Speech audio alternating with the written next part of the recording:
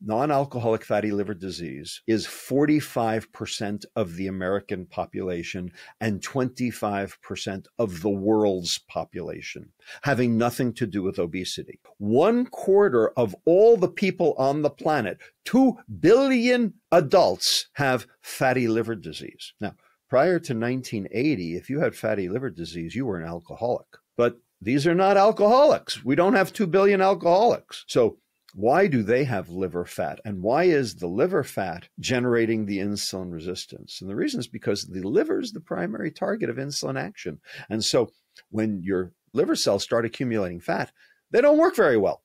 And so your pancreas has to make extra insulin to make the liver do its job. And so I think that the liver is really ground zero for why we have this phenomenon of insulin resistance.